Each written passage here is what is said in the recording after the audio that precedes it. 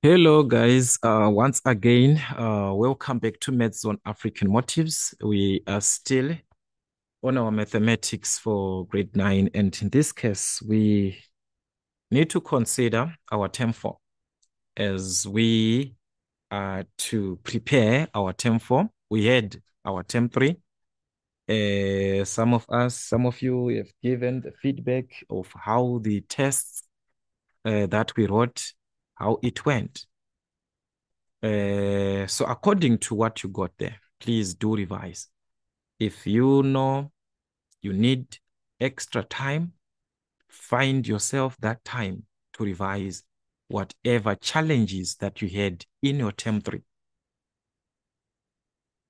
And where we need explanations, that's the purpose of the comment section. Let me know about that so that we can work on those areas that need, or those topics that need to be polished up, questions which need to be done.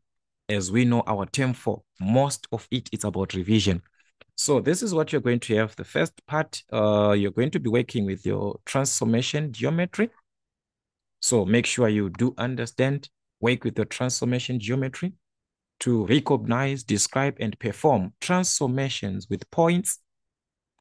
You can transform points, line segments, and simple geometric figures on a coordinate plane, focusing on the reflection in the x or y axis, the reflection in the line y is equal to x, the translation within and across quadrants.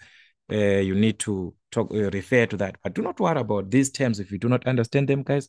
Just know that we are going to be talking of what? Transformation geometry. Also, we are going to be talking about what? Area and perimeter of 2D shapes in this term 4.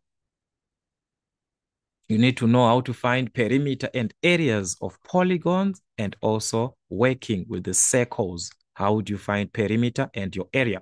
Then also your surface areas, and also the volume of 3D objects. You're supposed to calculate the surface area and volumes and capacity of rectangular prisms, triangular prisms, cylinders. You're also supposed to know that. So that's the major part of your term 3. Then you go into revision, just like that. I mean your term 4. But it does not end there, because this is what you have as you are starting. So as you can see, it's just like from week 7, that is like 2 weeks, 2 weeks, 2 weeks. Then after that, it's revision. And take note now, revision, and after that, formal assessment task, examination paper, paper 1 and paper 2. So you're going to write an exam, paper 1 and paper 2. All topics from term 1 to 4 must be there. All from term 1 to 4. Starting from term 1. So make sure that you do revise everything as you had your term 3. That's what they are saying. Remember your graphs in your term 3. Remember your geometry of straight lines in your term 3. Remember your geometry of what? 2D shapes and construction of geometric figures. Remember all that part that you had in your term 3. They are saying also remember your term 2. What we had, your algebraic expressions, all that part of our term 3, our term 2, I mean, your algebraic equations and our functions and relations as we had them in our term 2. They are saying, please revise also that, because it's part of your examination. Also revise your term 1, your whole numbers, you're supposed to know them, your integers. Revise all those exponents.